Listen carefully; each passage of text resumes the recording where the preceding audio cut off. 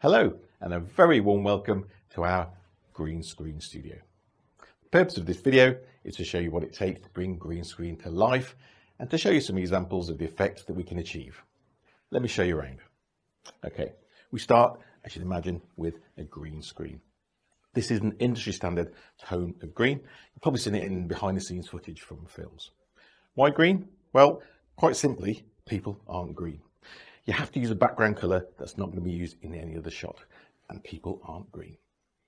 The screen itself is lit independently to keep a consistency of light across all of it. So we use these strip lights, one to the right, one above, and one to the left to light it. To illuminate the subject, which in this case is me, we use 3 lights. The key light is the main source of illumination. The fill light takes out any awkward shadows. And then we have the hair light that gives us good separation from the background. For green screen, the camera is always fixed to a tripod, unlike the handheld camera that Alex is using to film this type of shot. A monitor off to the side allows me to see exactly what the camera sees. To record the sound, in my pocket I have a transmitter which is connected to a cable and a hidden lapel mic.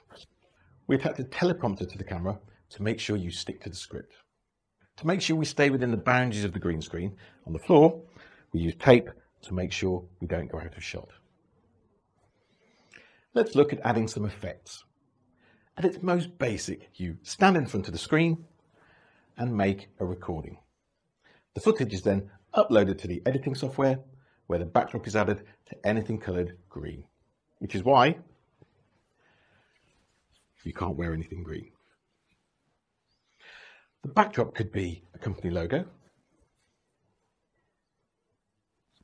a photograph, or a screenshot. It can also be a scene, indoors or outdoors, or a video. And I'm Debbie Atkinson. We're both ergonomic. Virtual office backgrounds are great to use when you're making a corporate video.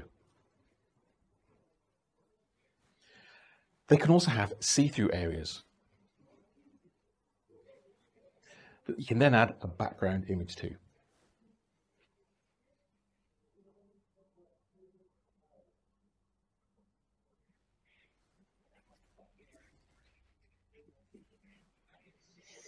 You can also be moving.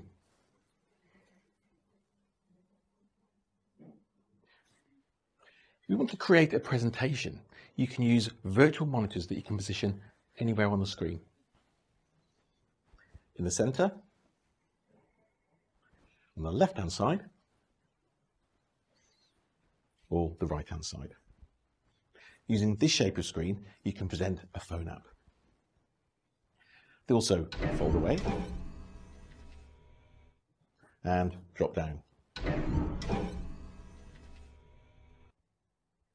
You then add your images to the screen and make your presentation.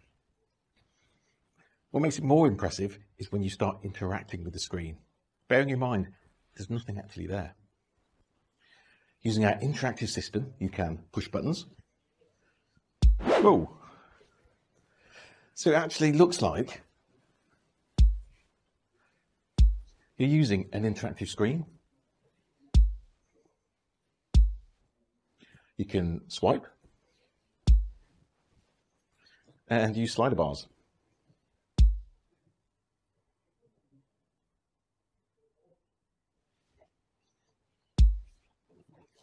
What really is a game changer is when you start using specialist lighting. To increase the realism and to add extra depth and atmosphere, we use this specialist lighting equipment. You can see the difference it makes to the subject, and we can control the lights remotely so they can change mid-shot. Have a look at these videos where we've added special lighting and sound effects to add to the realism.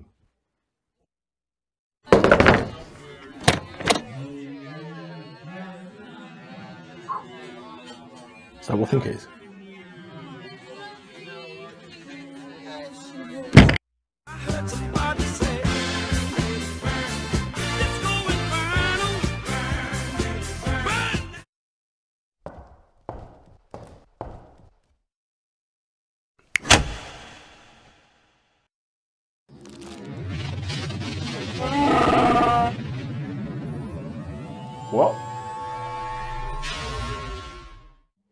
hope you found that a really useful showcase of what we can do here at...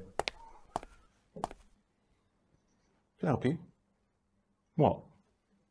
I'm doing the wrap up to my green screen video. Well, I'm on it too. Fine, whatever. Useful showcase of what we can do here at Wyvern. What are you doing? Fine. If you're interested in making a video using green screen or any type of video, contact us via the details on the screen. One of our digital media team would be more than happy to discuss your needs. All right, have a quick.